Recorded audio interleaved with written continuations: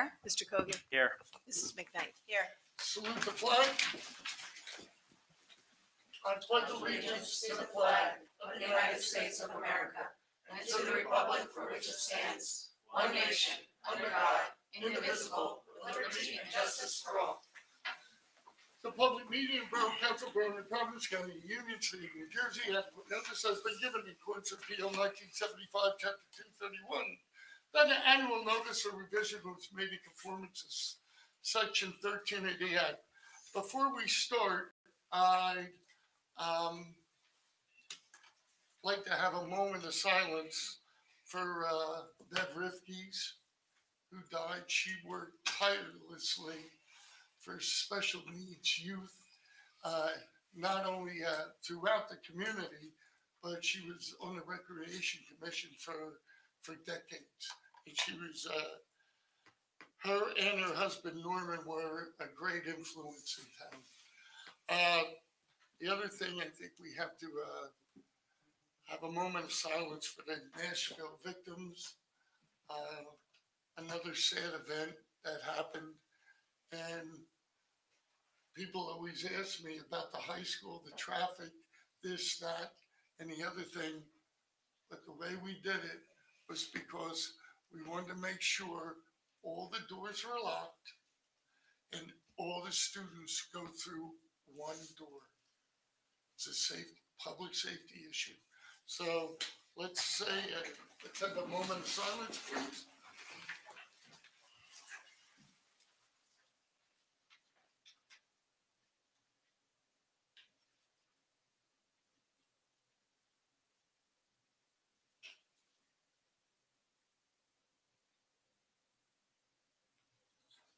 Thank you.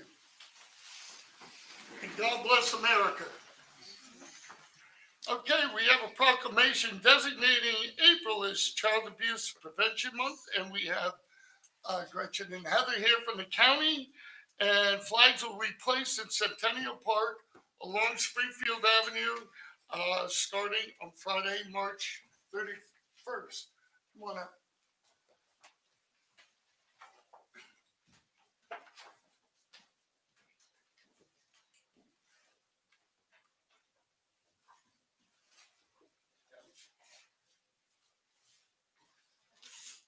Sure, why not? We're easy here in New Providence. Whereas the Borough of New Providence and the state of New Jersey recognizes the problem of child abuse and neglect and is committed to help its victims. And whereas court-appointed special advocates, CASA, of Union County recruits, trains, supports, and supervises community volunteers as advocates for children who have been removed from their homes due to neglect or abuse. And whereas CASA has a record of public service protecting the safety and well-being of Union County's foster children, defending them from harm and ensuring that they are provided with court-ordered services that they need. And whereas CASA establishes and maintains effective relationships with family court, the Division of Child Protection and Permanency, Child Placement Review Board, Office of the Public Defender, Legal Aid, and other child-serving agencies, institutions, in order to create a cooperative environment in which to best meet the needs of children. Now, therefore, I, Alan Morgan, Mayor of the Borough of New Providence, County of Union, State of New Jersey, hereby proclaim April 2023 as court-appointed special advocates of Union County Month, and urge all residents to become aware of the work and mission of CASA of Union County. Let it be known that we support the education efforts to raise awareness of the CASA program and at the local level and the needs of the community members to provide a voice for children in foster care. So, Mary Ann likes to take pictures. Thank you.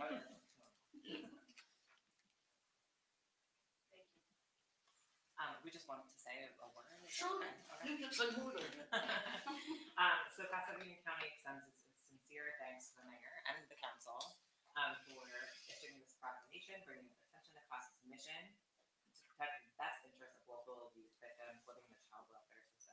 The recognition is especially important now as April's just about to begin, and that is National Child Abuse Prevention Month, a time where, when working with to further raise awareness about the youth we serve through blue flag displays throughout the county, and as many towns as possible. When you see one, a sea of blue flags, know each flag represents 4 years in the child welfare system here at no fault of their own. It is critical these youth from birth to age 21 know we have their backs, not just during April and Child Abuse Prevention Month, but every day. And asking towns to set up to host flags for the month is one way to remind these youth we see them, we hear them, and we support them during a time in their lives that should be relatively carefree, not the reality they know, trauma, loss, and unknowns. And last but not least, we don't have any of our advocates here tonight, but we do have some from New Providence, so we just want to recognize them as well. Thank you. Thank you. Here's Friday, the circle of flag. Okay, great. Thank you.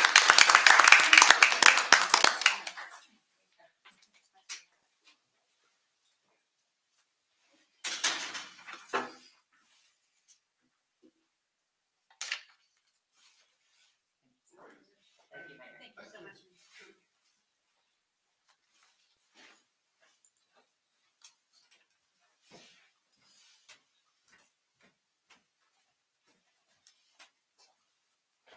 Okay, we're gonna go a little out of order because, well, first let's do the Community Pool and Recreation Corporate presentation. Tom, Danny?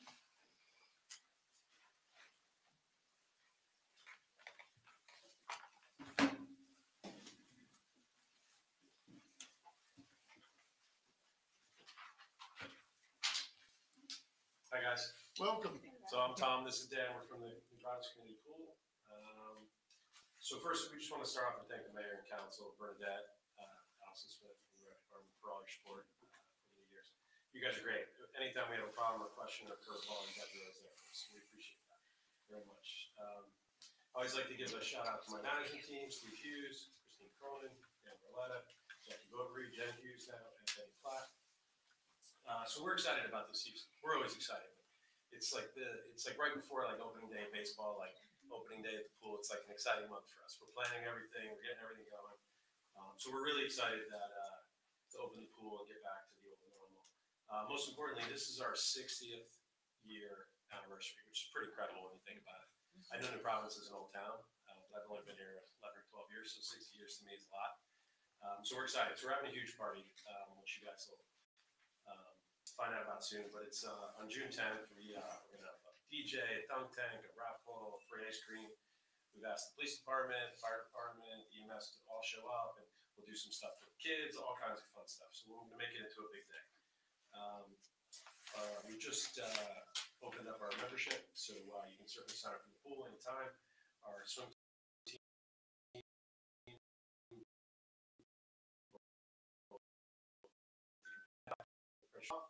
So we're excited about that. But everything's open this year. We have the 2 Olympic-sized pools open, snack shack, playground, everything is open. We also just finished our event planning. So we have teen night, senior day, family fun day, movie night, raft night, yoga, Zambini, whatever that is. And all kinds of other crazy stuff. You'll find out soon. Yeah, I know it's some water in the exercise class. But yeah, so we're doing all kinds of fun stuff. And we're excited about it. And yeah, we just can't wait to open the pool. I mean, that's like the most exciting day of the year for us. I don't know if you guys have any questions or. Now, how many people do you have from out of town? Because I know you were, Yeah, so we have membership was about a dropped through. 70-30 mix. Yeah, we have 70-30 mix. Okay. Province versus. And it works out all fine? non-residents, yeah. Okay, So we try to keep it balanced so that it's primarily in Providence. I mean, Yeah. it is the community pool. It's kind of in our DNA. So Right. we stay focused on that. I think that's been in the bylaws from the Yeah. get-go. okay. I think last time you guys were here, we talked about rebranding and maybe getting some marketing. Yeah, so we talked about that ad nauseum. We talked about that, and we just keep coming back to. I hate to give Dr. Bob a shout out, but Dr. Bob always said when you're making decisions in town, say New Providence first, New Providence first, New Providence first, and think about what your problem is, and then kind of come up with a solution. So we kind of came back to our name and our mission statement, and it's the New Providence Community Pool. We thought about changing it. We tried to change it. We couldn't come up with anything better than the New Providence Community Pool because it is the community pool, and kind of that's kind of central to who we are and what we're all about. So we we tried really hard to come up with something better, but we couldn't, so. When you change your name, there's a lot that goes into Yeah. that too. You have to change your corporation name and, yeah. So yeah, so we're sticking with it. We think we have a great name, and it's kind of who we are and what we're all about. So we're gonna stick with it. We started a marketing campaign. You probably got postcards in the mail. If you haven't already, you should be getting them this week. But yeah, we're excited. We're more excited this year than ever. I mean, we're back. So Well, you just reminded me of one thing. sign up. Is Rosemary Hughes, Yes. she was with the pool for the very beginning, I believe, and she just Yep. passed away. Yep. 60 So years. I'm gonna ask everybody to stand up and give a moment of silence for her.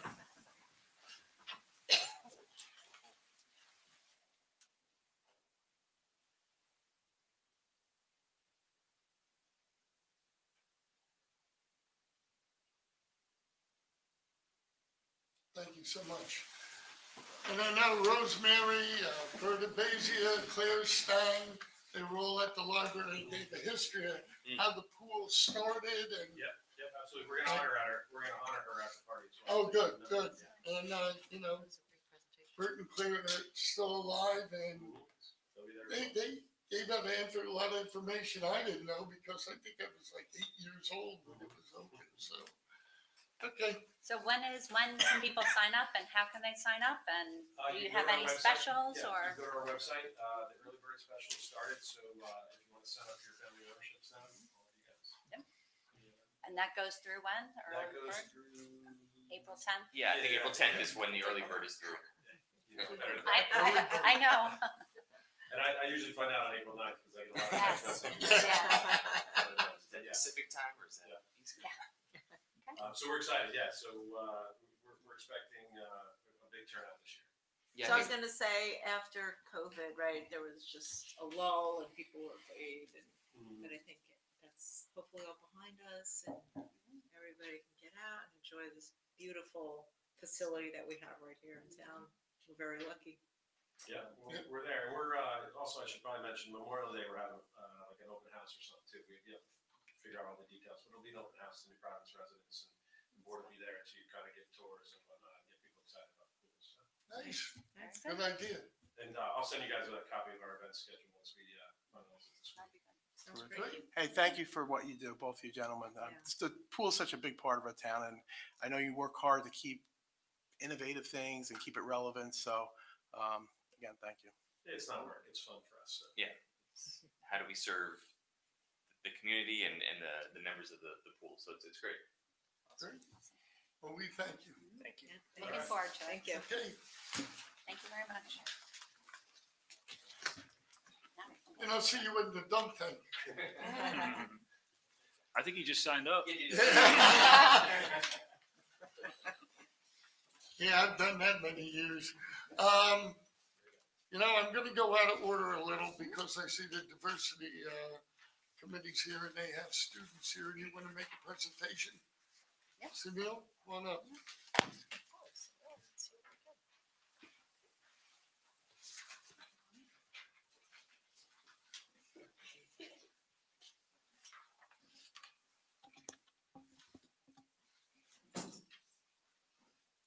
Go ahead. We're easy here. Thank you. Good evening. My name is Constantine Munoz, and I am joined here with Uwe Janssen, Rafael Niazi, and Absharma. Today, we would like to propose this year's Unity Fair, the Colors of Humanity event, previously named Race Unity Day. The aim of this event is to celebrate all cultures and educate attendees in an engaging way. We are currently working with other NPHS students and UCVTS students, as well as the New Providence Diversity Committee, to plan the 5th annual Unity Fair. Our proposed date for the event is June 3rd, 2023, with a rain date of June 4th, from 5 to 7 p.m., with approximately an additional hour both before and after for setup and cleanup. Hello. So this year, our goal is to provide a fun and exciting experience for all members of all ages So what we're going to do is the event will once more consist of festive booths that have a lot of interactive components. So some examples would be booths from the NPHS language clubs. We also, for example, have a New Providence Middle School student running a Pakistani booth, and we also have a Nepali booth, and those are just some of the ones that we will have. And additionally, there will be cultural performances, so songs, dances, and some guest speakers who will share speeches and poems about their identity. And guest speakers may also include members of the Borough and Diversity Committee if they wish to speak. As for the resources, we request from the Borough that we would like to use Centennial Park as the venue, with Academy Street being closed off. And we will also need about 20 tables, printer access, a police officer on duty, and then audio set up for the performances and speakers, as well as personnel to assist us with that. And also, we would like to have access to the bathrooms in the rec center and just a room for us to store supplies and equipment. So something new for this year, we hope to introduce food trucks or food vendors into this year's event. And we are looking into feasible health department permitted vendors, so those with already permits and have been in previous events. While this is a new component this year, we believe that food is one of the best ways to bring people together. And another component that we would like to focus is the promotion of the event. We would like to use the Facebook and Instagram pages of Diversity Committee, New Providence Borough, Recreation, etc. We would also like to put flyers in local places like the New Providence School District schools and the library, and use other electronic forms of communication like the Tap Into articles and New Providence What's Happening newsletter. Well, I can tell you right now that we can't speak for the schools or the library. The library has their own board, but you can go to them directly. Okay. Thank you. To end this event, we would like to wind up with a celebration of the festival Holi. Holi is the Indian festival of colors which represents unity and love amongst our community. This event would likely take place in front of Centennial Park at Academy Street. And for this celebration, we'd like to request Holi packets for our anticipated attendees. We would also like to request washing stations to contain water to rinse our participants. The presence of around 4 to 5 of these stations would be more than enough. The Holi celebration will end the Colors of Humanity event as colorfully and as vividly as we imagined it. Thank you. Okay. Maybe you want to say a few words about this? Yeah, I sure do. Well, first of all, thank you guys so much for all the work that you've done. Not only this year, how long have you guys each been working on this event? This is our third year. That's your third year? And second? This would be my first. Okay, so we have collectively a lot of time that has been invested in our committee and invested in our borough, bringing this outstanding event to our residents. So I want to thank you for that first.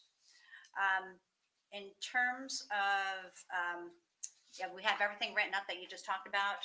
In terms of publicity, also we want to send it out through the Smart 911 distribution as well. Residents sign up to get community events, so they would get an email. I believe we would aim the day, or after maybe the week before the event, to send out the Smart 911. So we want to include that as well. And then I guess we could just talk about Holi. So the only thing that we are concerned is we just want to make sure that it's put in the right place. And up until Sunday, I've never been to a Holi before. Alex has never been to a Holi before. And we just went to our first Holi on Sunday over at the Watchung Reservation. So based on that and what we've observed, we feel that we can contain it and keep it safe on Academy Street, but up by the steps. So we don't want to have anything right outside of Centennial Park because we figure that's where the food trucks are going to be. And then also, you know, we have our memorial in Centennial Park. So we want to keep everything away from that park area. So we're considering having it on the street outside of the steps from the building, and it could be there up on Academy Street there. It does not take a lot of space. It does not really leave much residue behind, just a little bit of residue behind, because it's more so you're distributing the colors. You're giving colors to each other, wishing each other a happy Holi. There's music, there's dancing. He didn't dance, I danced. I had a great time. It was a lot of fun. And I really gained a great appreciation for the celebration. And I would definitely love to include that as part of the day, the Unity Day, because I think that will definitely end it on a very happy ending note, especially end for you seniors. You know, you can go out with a very colorful ending. So that's my take on it.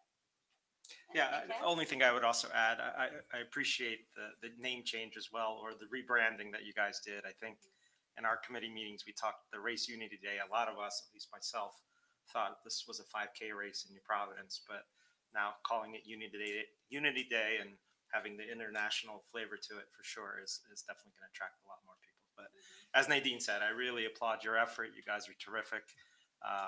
When you first presented to us a few weeks ago, we tried to tell you this was going to be easy, and you guys did a wonderful job. So I really commend you for all your effort.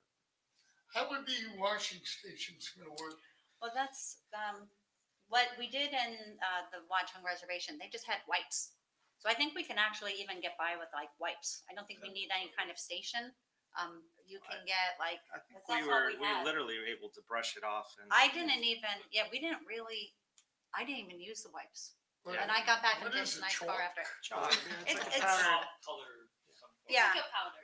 it's a powder more so than a chalk, because you think of chalk, you think of it being abrasive. I'm not gonna show pictures, but you So think when of it it being rains, it's abrasive. gonna wash away. Yes. Oh, It washes away very We easily. didn't even see any residue on the floor or the No. grass and everything like that. It dissolves real quickly. It dissolves very quickly and it would be gone by the next rain.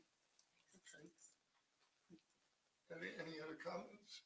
I would say, I'm very impressed with your presentation. You guys did a really great job, and to your point, you said, you guys been doing this for a long time, and it really, what's really special about New Providence is, you do something once and people enjoy it, and you do it again, and it gets better and better, right? So this event just keeps getting better. So well done by you guys and the committee. So, yes, Sunil. Can I just add a couple of words, Mayor and Council? Thank you so much. I think the collaboration, particularly Councilwoman Joffrey, Councilman Cogan, but also administration, Wendy, Bernadette, and Allison, who's not here. So we've had some interesting discussions, but I was so pleased to hear Bernadette say at the last meeting that our preparation was much improved. So we've gotten better at presenting in a way that you can digest this information readily. So really, I think that's what stands out in our town, that we collaborate, we learn, and we have an outstanding group who's really, our future leaders planning it. Thank you. Thank you, Sunil. Could we get a picture with you, Mayor, with the young folks before we leave?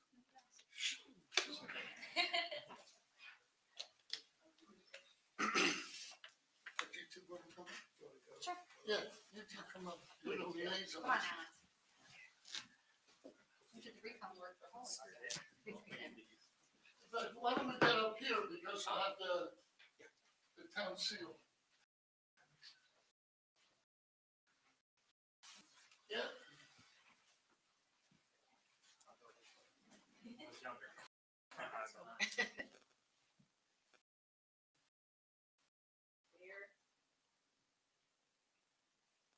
Okay. Thank you so much. Thank you. We'll talk about Nice to see you. Thank you, Sunil. Great seeing you.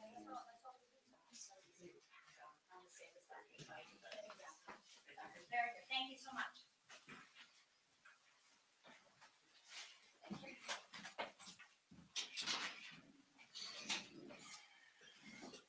Yeah, we're moving right along. Okay, have an appointment for Kathleen Dolan for Municipal Alliance. Can I have a motion, please? So moved? I'll second that. All in favor? Aye. No, so be it. Approval of minutes of March 14th, conference meeting. Motion, please. So moved. Second, I'll second. all in favor? Aye. No, so be it. March 14th, regular meeting. Motion, please. So moved. Second, I'll second. Okay. all in favor? Aye. No, so be it. We have correspondence for New Providence Fire Department, junior membership of Nicholas Arcadia. We welcome him.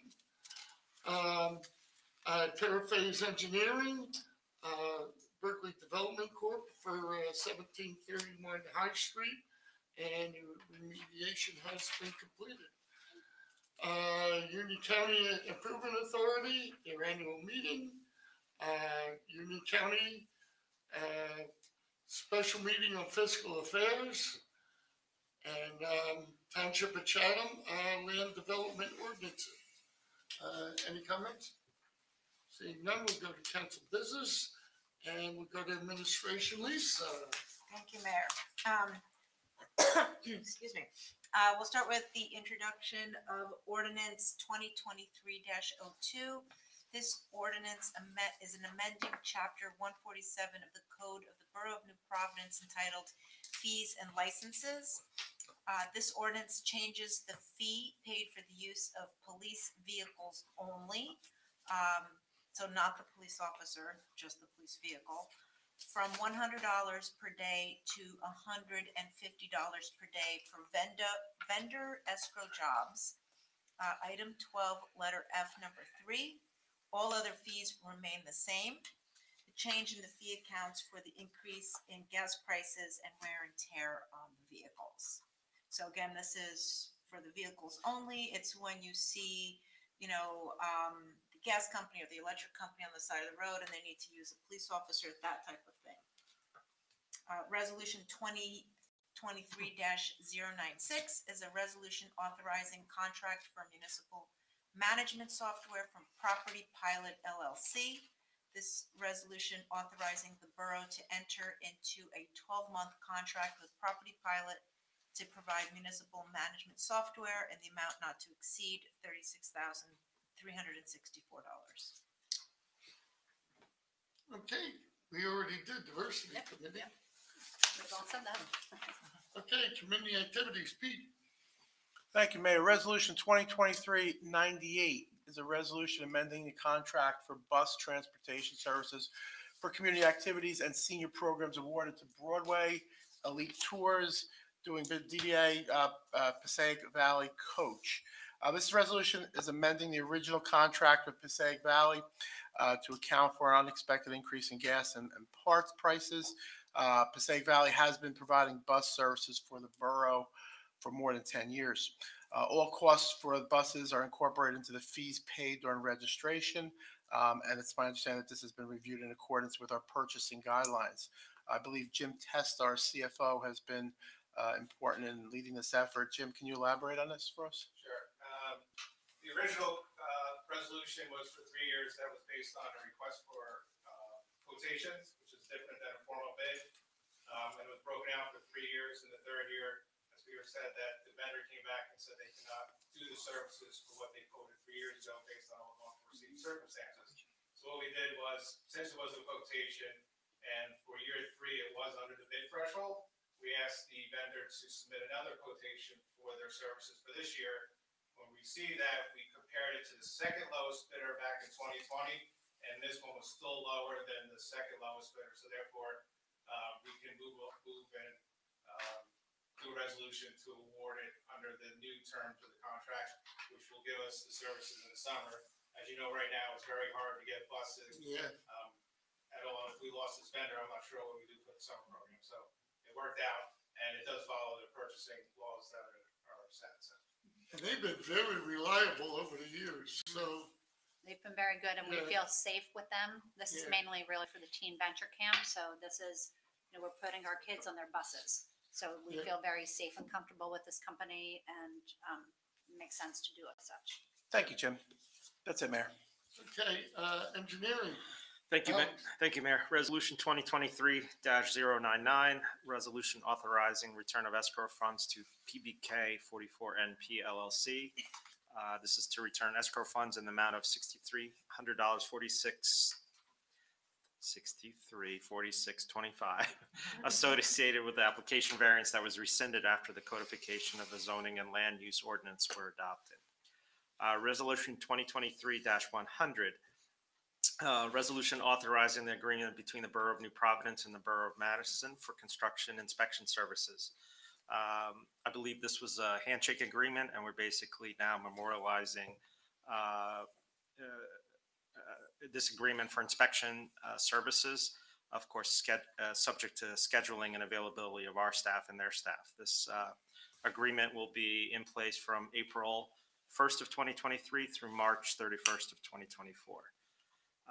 Resolution 2023-101, resolution approving purchase order 23-00597 for 705 Central Avenue condominium in the amount not to exceed $21,450 for repaving at 705 Central Avenue. This is to approve the payment for the parking lot repavement. The borough owns the front portion of the building where the Summit Speech School is located. The $21,400 allotment here is for half of the amount of the project. And then we have an ordinance to introduce, ordinance 2023-03, an ordinance by the Mayor and Council of the Borough of New Providence, amending the Borough of New Providence Code of Ordinances to repeal Chapter 281, Flood Damage Prevention section of 281-1 through 281-19. To adopt a new chapter 281 Floodplain Management, section 281-1 through 281-17. To adopt flood hazard maps, to designate a flood plain administrator, and providing severability and effective date. Bernadette, you can help me, but this is really just a requirement by the state. That's going to adopt our construction officer sitting in the back, Keith Lidge, as our floodplain management person. Okay, finance, Lisa. All right, thank you, Mayor. So we're going to do our budget presentation tonight. So while you're getting that ready, I'll just give a little shout out to, we have Jim Testa sitting here. He's our CFO. So I want to thank Jim. I know it's a lot of work. Bernadette, Wendy, all the department heads. These are the people that really are the reason why our borough is in such good shape. Especially a year like this that we've had, and I feel like we say that a lot, unfortunately. We've had these challenging economic years, but this year has been tough. We've had some micro and macroeconomic issues. Of course, everybody's been impacted by rising inflation, rising interest rates, the unsteady markets. All of this stuff has put a lot of pressure on the budget, and our municipal team really put in many hours. They took a real deep dive, analyzing every line, item by item, to get the budget as lean as possible without sacrificing services that we're accustomed to, and making sure that the borough maintains its, utmost financial health. And we'll go over our goals later, but, the one certainty is that we don't want to risk our AAA bond rating. So they did all of this, right? Making sure we had a nice little budget, looking at everything line by line while maintaining services and maintaining the ratios and stats that we need for our rating. Another thing this year is that last year you requested that we leave some time, right, between the introduction of the budget and the adoption, so that you would have time to review it, digest it, come up with some questions. So we heard you. So this year we're doing it a little bit differently. Tonight, Councilwoman Diane Beliska and I will be introducing the budget. And then at the April 25th meeting, we will be adopting it. And at that point, you can ask questions. So you will have pretty much an entire month to take a look at it. It will be posted on the website. You can review it and come back with questions. So with that, we will jump right in with the annual budget process. So like I said, this is the operating budget, which includes personnel costs, and that's everything from our administrative team, our recreation department. We have annual facility operating costs, and this is everything from, turning on the lights and heating the buildings, debt service. And the operating budget is funded primarily through local property and sales taxes, licenses. This category includes, your building department fees, dog licenses, the alcohol licenses, hotel fees, charges for services, and other similar sources of revenue. Then there's the capital budget, which is slightly different. The capital budget funds major improvements to the borough and its infrastructure. So these are longer term endeavors, right? So they're not, on the budget and off the budget. They're things that are have a longer capital life. And so this is things like paving roads, building some major building projects.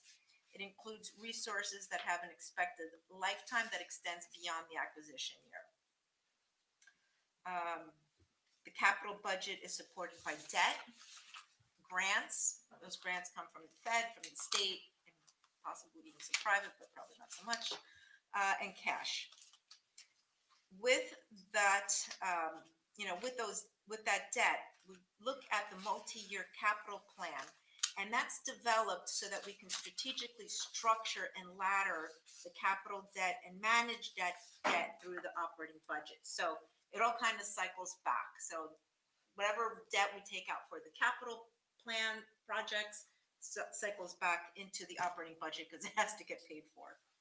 The annual budget process occurs between the months of November and April and involves input from all the department heads, like I said, the borough administrator and the CFO. Once the draft is developed, it is reviewed and adjusted based on meetings with the borough's finance committee. I want to just add that although the budget process is November to April, technically it's a year-round endeavor. Expenditures and revenue items are reviewed year-round as they evolve and change, and if adjustments need to be made. So as I was saying before, there must be at least 28 days between the budget introduction, which is tonight, and the public meeting where the budget can be formally adopted. That public hearing and adoption will be held on April 25th. Once the public hearing is closed, the governing body can either adopt the introduced budget or amend the budget. Depending on the amendment, the budget may not be able to be adopted on the same night. There may need to be further advertisement and an additional public hearing. The introduced budget will be available on the borough website for citizen review in the next day or so.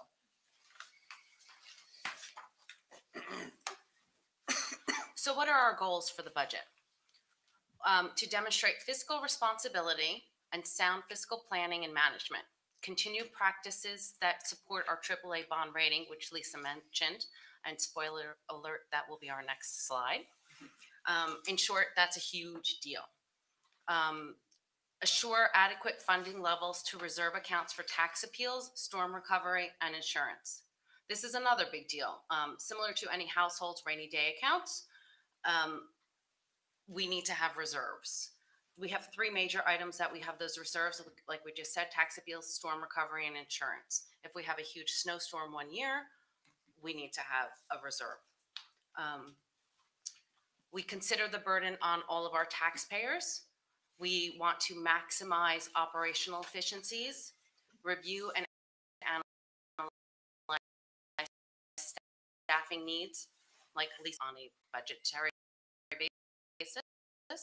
Seek grants whenever possible to fund operations and capital improvements, and above all, be mindful of the tax impact on taxpayers.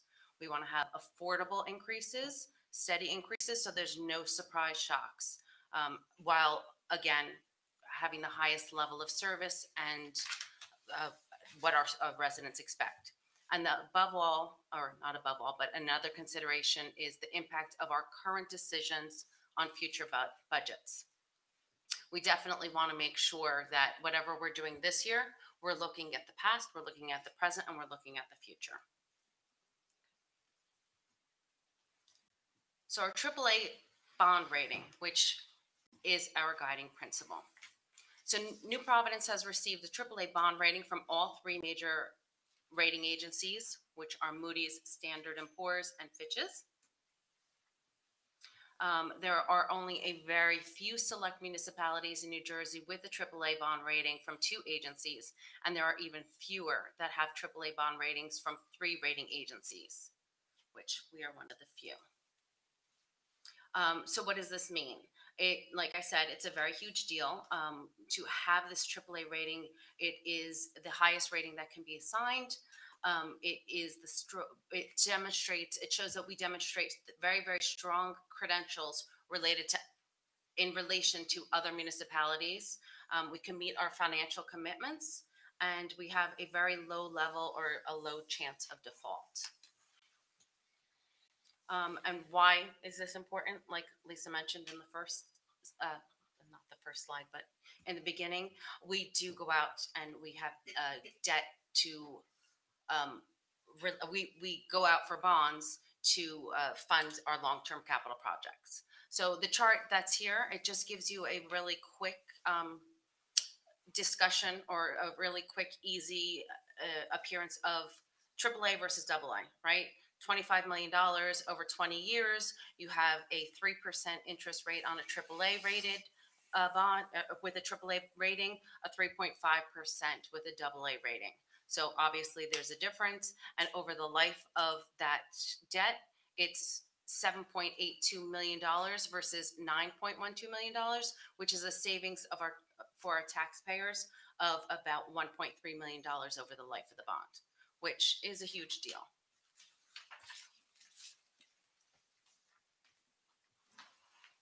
So the owners of real property in New Providence pay real estate taxes based upon the assessed valuation of their property. The municipal governments collect the property tax for the benefit of 3 different taxing entities: the municipality, the local schools, and Union County. The mayor and the council control only the municipality portion of this tax. So the municipal tax is the one that directly affects the borough. The school tax is determined by the Board of Education, and we, the mayor and council and the borough, we have no control over that portion. And same with Union County. That is the county budget is established by the county commissioners. Again, we have no control over that portion of the budget, or of that tax rather. The proposed budget is under the state cap requirements for appropriations and tax levy. We are maintaining all current programs and staffing levels. The state aid that we received this year, although it says it increased, it increased by $9,000, which I would consider basically flat with last year. The proposed budget this year is at $25,992,635. And this equates to an increase in the municipal tax rate of 1.73%, or $73 per household, and that's on the average assessed home in New Providence. So that comes out to about $6.08 a month. Nobody wants to pay higher taxes ever, right? But if you think about it in terms of what we've seen this year, just think of how much more money you're paying for everything at home, right? How much more you're paying in the supermarket, at the gas pumps, everything, your insurance, everything is going up. And the fact that the borough have been able to hold this rate at 1.73% is phenomenal.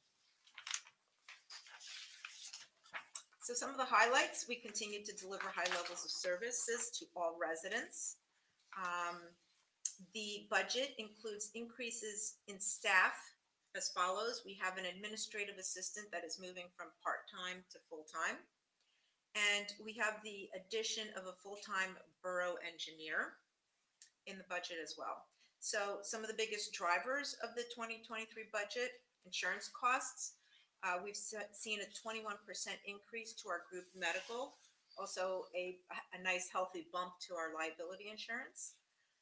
Negotiated contractual costs, solid waste and recycling costs up nearly 7%. Like I was saying before, utility costs increases, and also pension costs, probably up about 12% this year. So the pension costs are supplied by the state and are statutory payments, so not any control over those.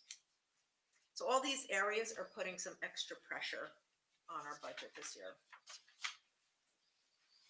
I'm always going second or last, and I always feel like I'm saying, and ditto to what she said, Oh. just in general. Can I steal Um, your thunder? I'm sorry. Well, I'm just going to reiterate a lot of the things that you said. So I get the pretty colorful slide. So this is basically our proposed budget appropriations. The breakdown is actually very, very similar to our expenses from prior years, or our budget from prior years. And these are expenses that are necessary to run the town and cannot and should not be changed. Elisa just mentioned in her highlights that inflation has hit many of our expense lines. And I wrote this down, so I'm going to say it. Even so, the borough does a very good job reviewing and managing our everyday operations. So kudos to our borough staff and everyone in it. So if you look at the right side of the pie, you've got public safety, pension, health insurance, employee benefits, and debt service. And those three pieces are about 45%, which is a big chunk of our expenses. Public safety, fire, EMS, police. This is one of our guiding tenets, keeping our residents and visitors safe. So those expenses are for everything to keep our residents safe. Again, it's one of the things that we do invest very well in. I just said public safety. Pensions, Lisa just mentioned, this is mostly a statutory and regulated cost. We have very little control. Infrastructure, our debt service is basically going towards our infrastructure. Public works, garbage, sewer treatment, that's approximately 18%. That's all things to basically keep our borough running. Libraries basically is the 4%, which is another, it's a smaller one, but that's an in and out. And the rest is just what we do to keep our borough running. Streetlights and utilities, community activities, which we've talked about, the rec department. And that's about it. Again, we manage our dollars very well. We look at a lot of things. Kudos again to our borough employees. Okay. This is the proposed budget revenues, and again, very similar percentages to the prior year. Our municipal taxes are 60%. It's the biggest piece of the pie. Other revenues are, like Lisa already said, is hotel fees, parking, shared services. She did forget licenses for cats, which apparently is a big thing, and we had a lot of licenses for cats this year. Fund balance is 16%, and that's very similar to the prior year. Grants fluctuates, but our amazing borough team is constantly looking for grants. We have a great relationship with Union County, and that helps us to realize grants on the county level. State aid had a nominal increase, less than 1% from the prior year, and there's your library taxes, which is your in versus your out on the prior slide.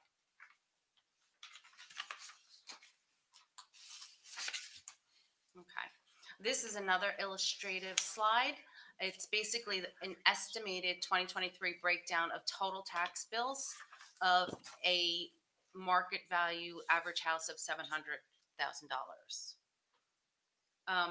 So basically what this is saying is for every dollar of taxes, the borough controls about 20 cents, a little more than 20 cents.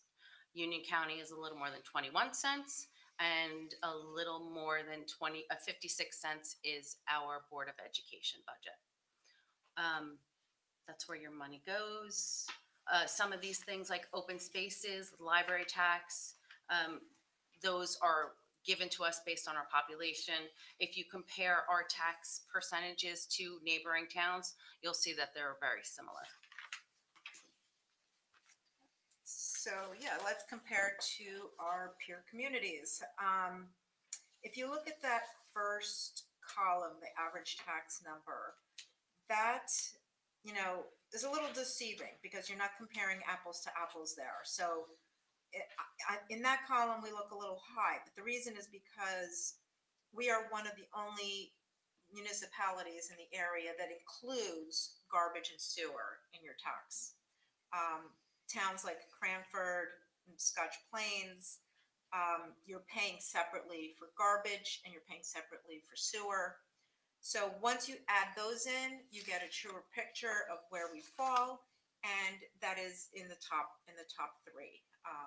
So I think this is a good chart that just, show you up, so you can compare apples to apples of where our borough falls.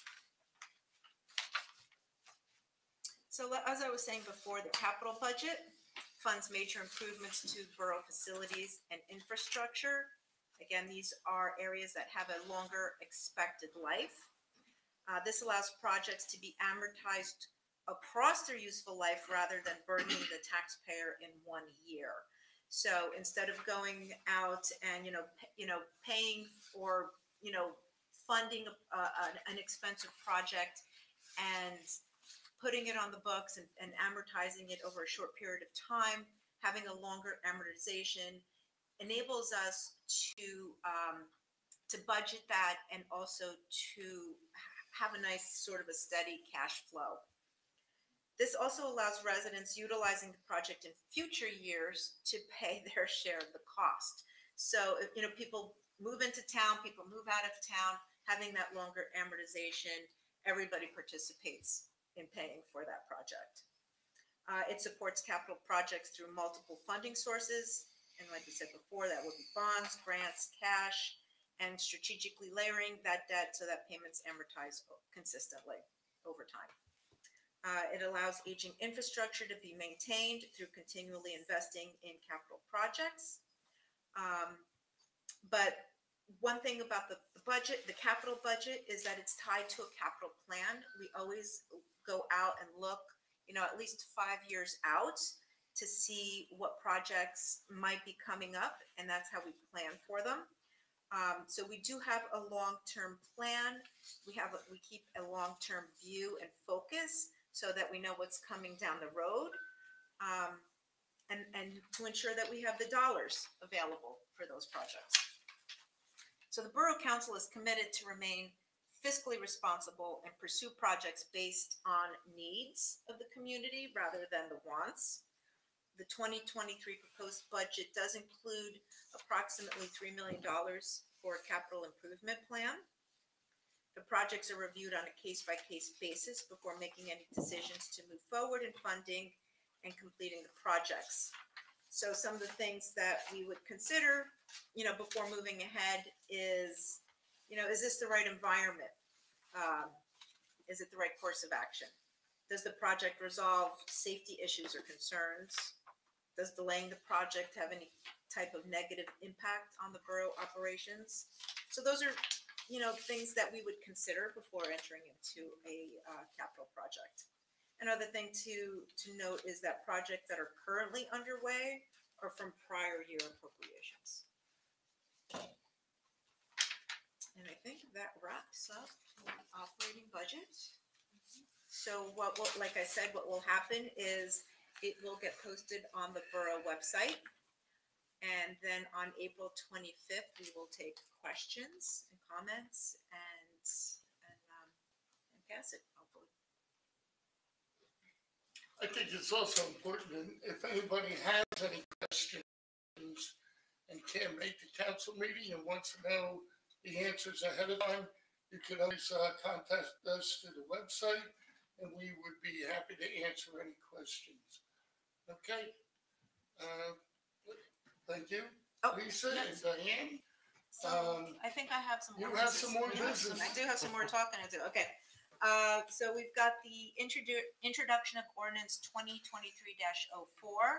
This is calendar 2023 ordinance to exceed the municipal budget appropriation limits and to establish a cap bank. So that is NJSA 40A 40-45.14. The introduction of ordinance 2023-03 allows for the 2023 municipal budget to exceed 1% of the 2022 budget and establishes a cap bank for funds not appropriated as part of the final budget up to 3.5%. Mouthful. Resolution 2023-102 is a resolution approving the introduction of 2023 municipal operating budget and establishing the hearing date. the introduction of the municipal operating budget. We just did that for 2023.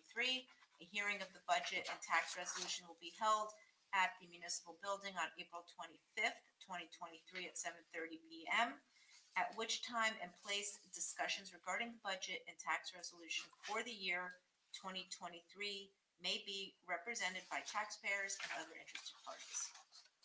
Lisa, can I just stop you there and I just want to make note that that is a change in meeting date. So the originally scheduled date was the week before, but due to Yes. the length in between, we needed to change the meeting. That's right. Like we said, we need 28 days from introduction to adoption. So we had to push it out 1 week. Resolution 2023-103 is a resolution approving the introduction and established Downtown Improvement District SID 2023 budget hearing date. And this is the introduction for the Downtown Improvement District budget. And then Resolution 2023-104 is a resolution authorizing payment of the attached bills payable list in the amount of $903,927.58. Some of the significant items are for the state of New Jersey, $139,707. That is the March state health benefits premium. The Garden State GIF is our second insurance installment for $145,843. And then we have Ben Schaefer Recreation, and that is for the gazebo at Veterans Park, paid with grant and capital funds. So our portion, $120,666. One more. Sorry. Almost done. Resolution 2023-105 is the resolution authorizing emergency temporary appropriations. Okay, That's it. you're off the hook. Legal, Diane. Thank you.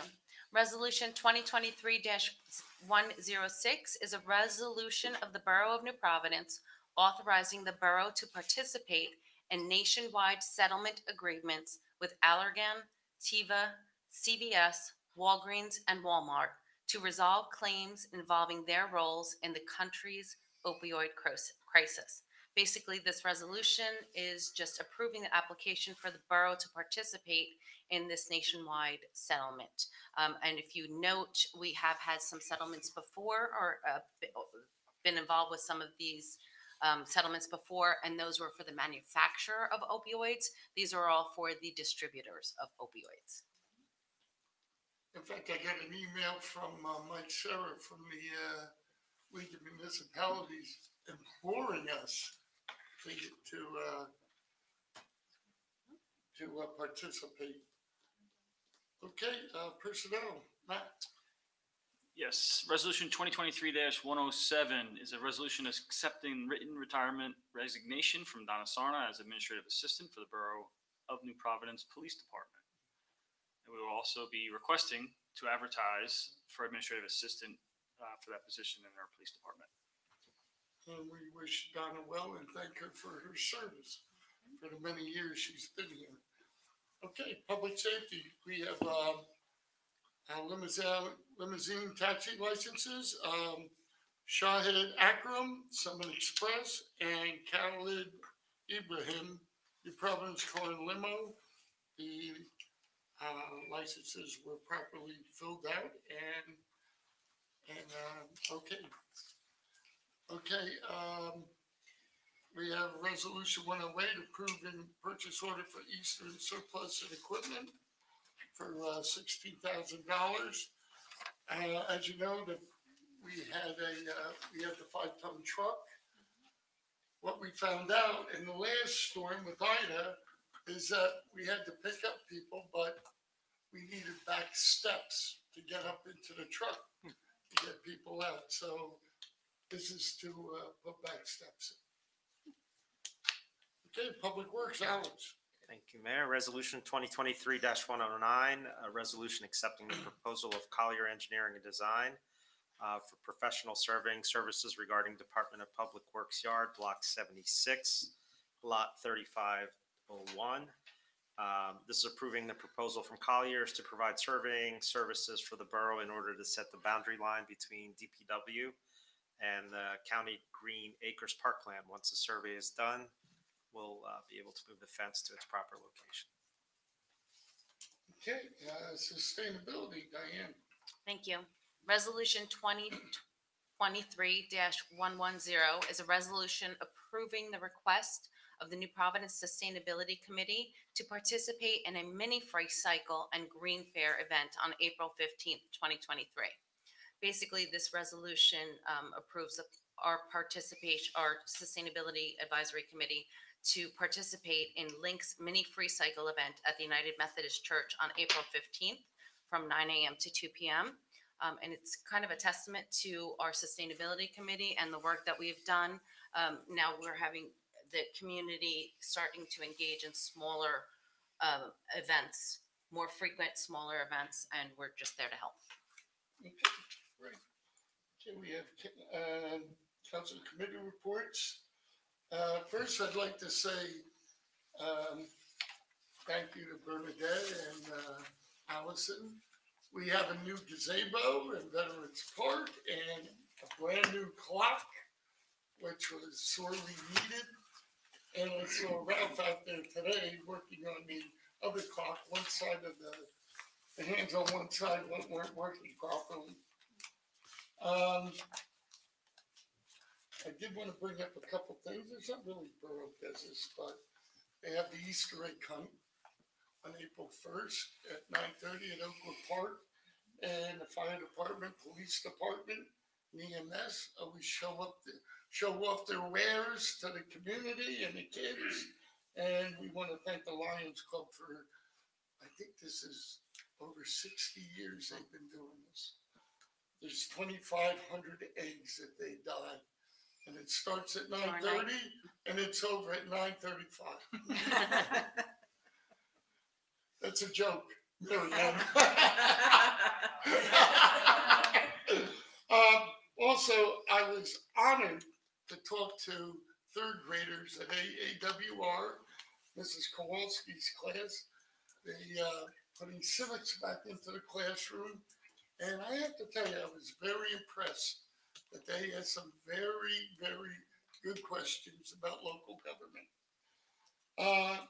And Nadine invited me to do Read Across America at the Presbyterian Church preschool. And those kids, they had a lot of questions too. 4 classes. In fact, they had more comments than questions. I think I know where every single one of them is going for Easter. So, but besides that, operations normal.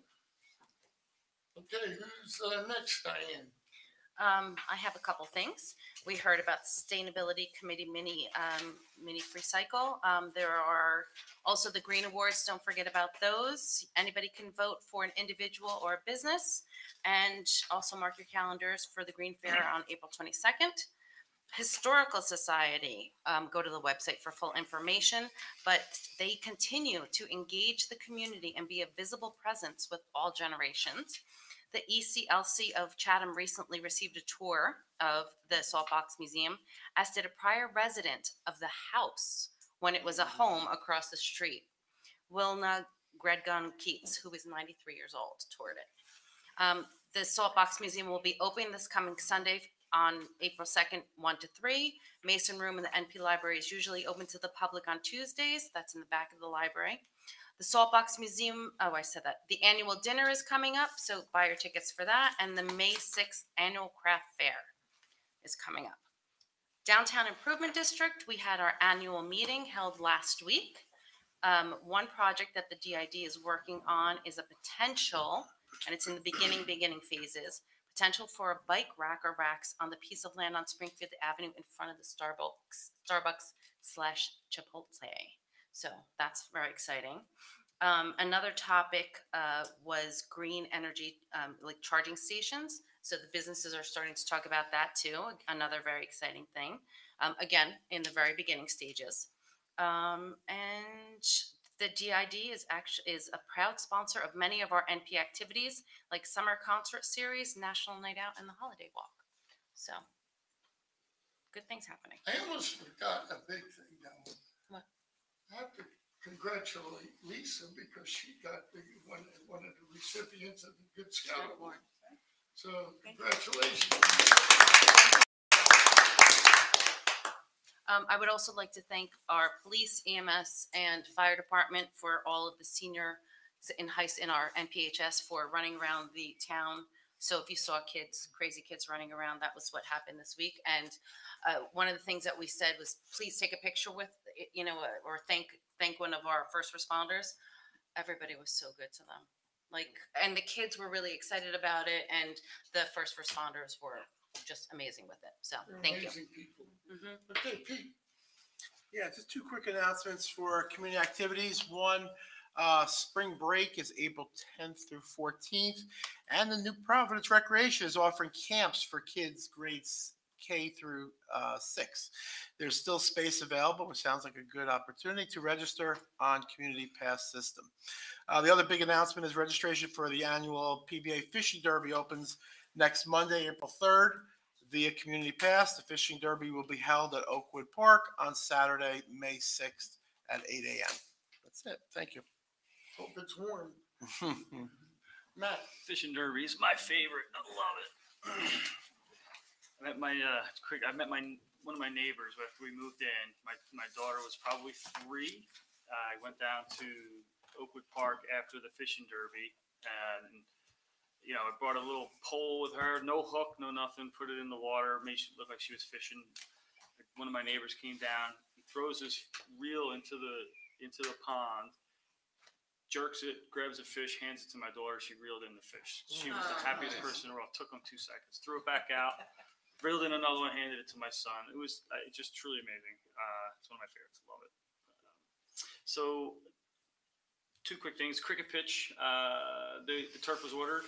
I know we got a rendering on the turf. I was able to pass that along to the cricket club, take a look. They were very, very excited and happy to see that the turf itself was going to have the markings on it, which was they didn't expect it, so that was a nice little plus. So it's coming soon. Planning board, just a quick update I've been talking about for the last few meetings.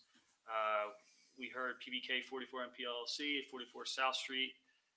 That's the 3-story mixed-use retail residential property. The planning board reviewed the plans with our borough professionals over a series of meetings. We've received input from residents. The owner is an existing successful businessman and also a resident of the borough. He was very cooperative, listened to all the input from our professionals, listened to the input from the residents, and was willing to incorporate that input into his designs. What else can I tell you about the plan? Was unanimously approved by the board, and there's 4 apartments. 2 apartments are on South Street. They have balconies in the front. They're going to be primo locations for our 4th of July celebration and our Christmas walk celebrations as well.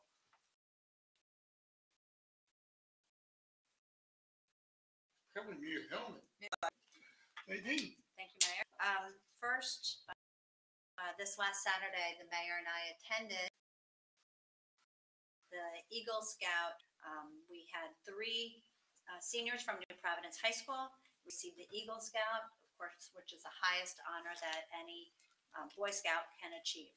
Included in that is our very own son of Diane Belisca, Zachary Pereira, Will McCarran, and Max Wazinski. It was an amazing ceremony, and one great thing is that I heard is that New Providence produces so many Eagle Scouts, and that is such a great honor. A lot of hard work, many of which we benefit from as a borough, from the great improvements to the bocce ball courts. The other one was something at Roberts School, the display case at Roberts. Display case and the garden. The garden at the senior center. So our residents benefit from the outstanding work of our Eagle Scouts. So congratulations to Diane and to the boys, and that was a very nice ceremony. I also have one small, slightly off of the borough thing to say, and that is this upcoming Saturday, April 1st, is the New Providence High School prom fashion show. Just fashion show. No problem. It is a fashion show and tricky tray, which benefits all of the students at the high school. So there are baskets that opens at 5 o'clock, and the fashion show begins at 7 o'clock, and there are 90. I just did it. 93 students who are walking. 52 girls and 41 boys, seniors who are going to be walking. It's going to be a great time, a very nice event. It's open to the public. That's all almost the ages. entire class. Actually, it's a big class. It There's is like a big class. 168 kids. 100 out of 168. So still 93 Pretty out of nice. 168. It's going to be a great event. So it's open to everybody, all families. It's age friendly. You can buy the tickets online. No, at the door. Yeah, at this point, you have to buy them at the door. So 5 o'clock for the basket, 7 o'clock for the fashion show. So come on out and support our kids. Actually, this event has been going on since I think the 1980s. Yes. And the other thing is it's student centered. You've got kids behind the scenes. You have kids helping. That's what's so wonderful about it. So And in the 80s, that's when fashion was fashion. that's Oh, why. yeah. I thought it was the 70s, but yeah. I could be wrong. It could be the 70s. Nothing better than a good leisure suit. You might see one on There one of may our be kids one on maybe. Saturday. Alice. Nothing to report. Going to be scheduling some meetings with the engineering team and public works, but more to come. Sweet. Thank you. Lisa. Okay, so before I jump into committee reports, I just want to say thank you to the community and to the Lions for their wonderful support. Pete, and the CSA members, we have one here, Matt, thank you for a wonderful event that we had this past weekend at the DeCorso Center. It was the pasta dinner basket raffle. It was hugely successful, but more important than that is that all the money that we raise goes right back to the community. Nearly 100% of it. We basically all we do is pay some insurance and stuff like that, but it all goes back to help folks in town that need it. So thank you very much to the community and to the Lions for helping us with that. So let's see here. What do we have? The library board. The library board met last week, and one big piece of news there is that we voted on joining the Maine Library Alliance, which is a consortium of 37 libraries and 49 buildings. So why do you say we want to do that? We want to do that because it just provides a lot more resources and capabilities to our patrons. So they have I wrote it down and now I can't find it, but they have a collection. I think it was about 3.3 million pieces. That's physical. And then they have an extensive digital collection.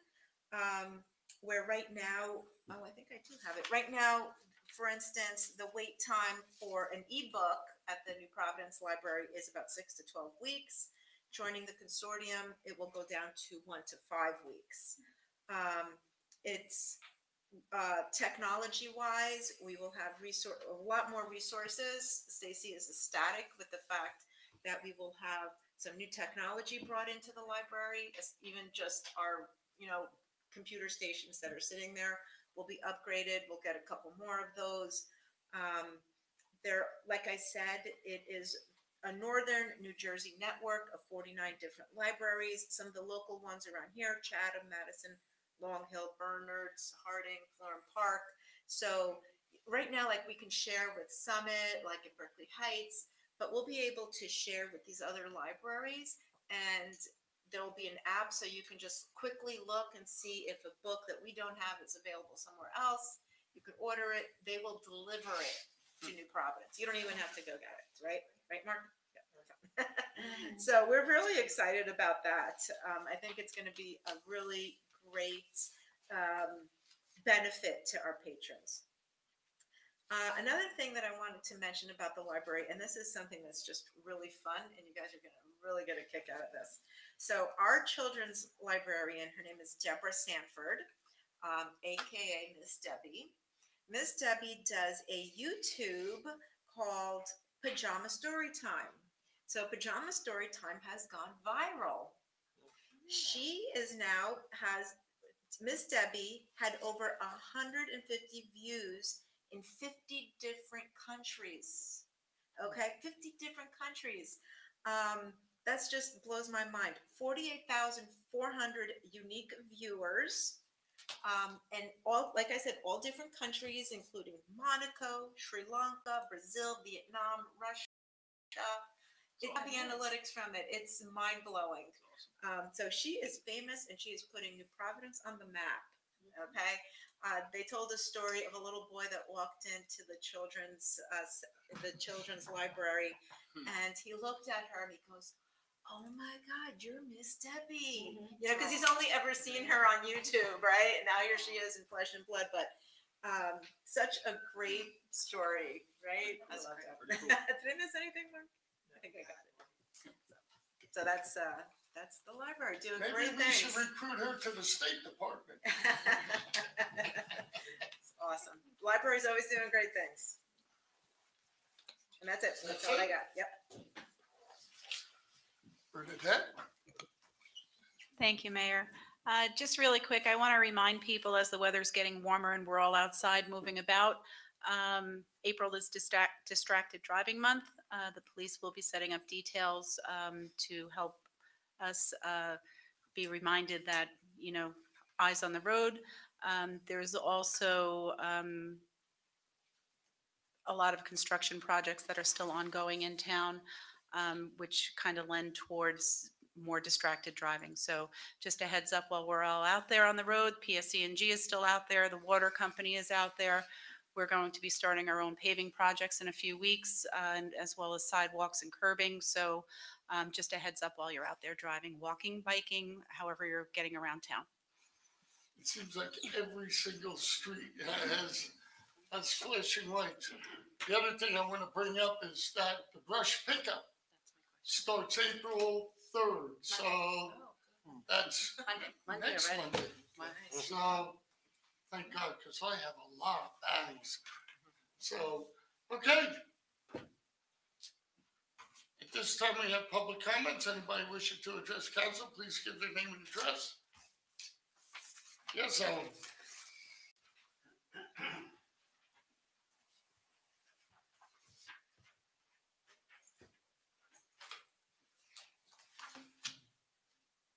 Thanks for thinking about putting in bike racks.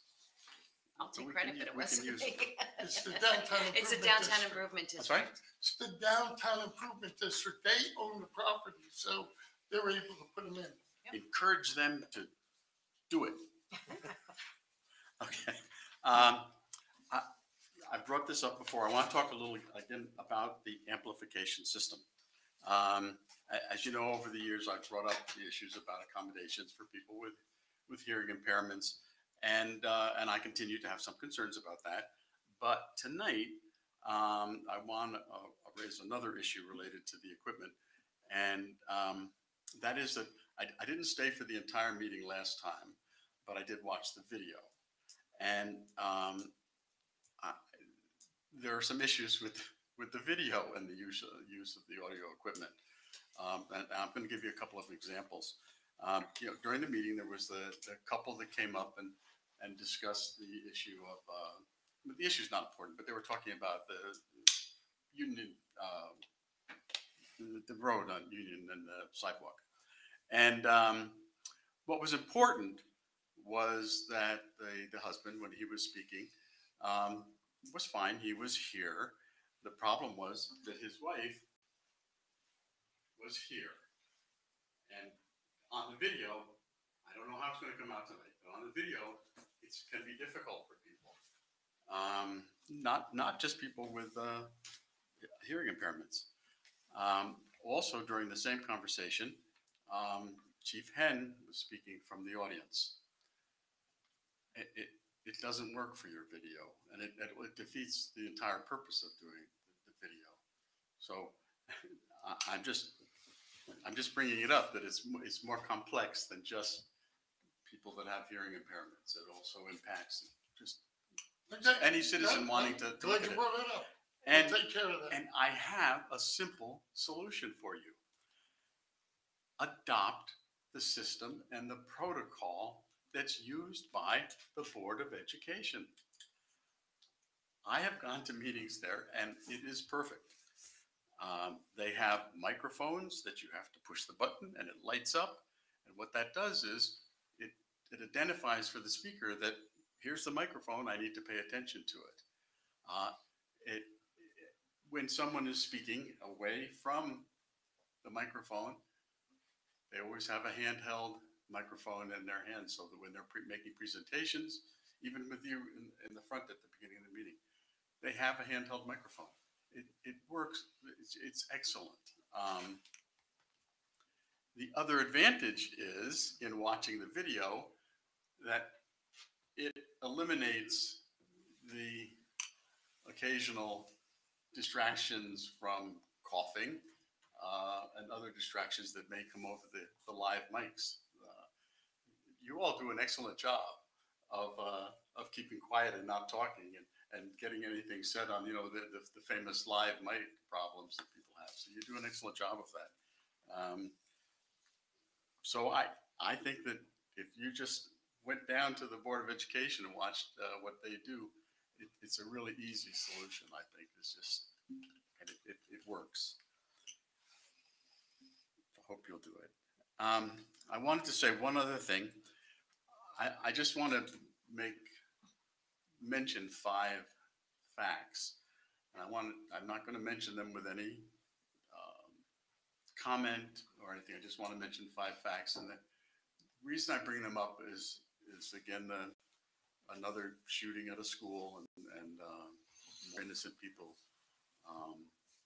being murdered. And so here are the facts. We're the only developed country where civilians own military-style weapons. For every 100 people that live in the United States, there are 120 guns or weapons. We've had 130 mass shootings in less than 90 days this year so far. 33 of those shootings were schools.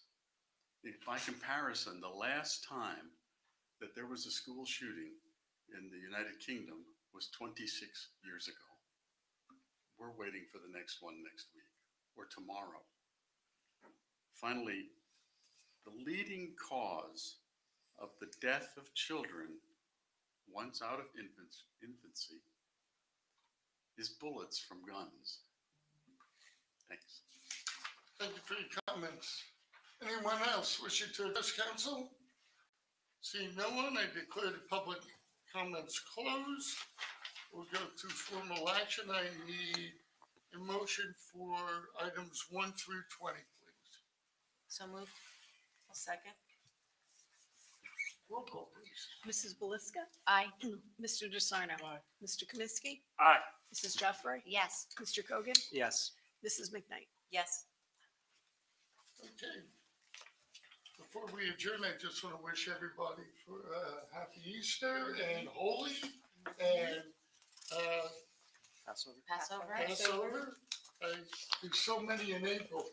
So I just want to say, just be safe out there. And Mr. Swanson did have a point, you know, you always be aware of your surroundings.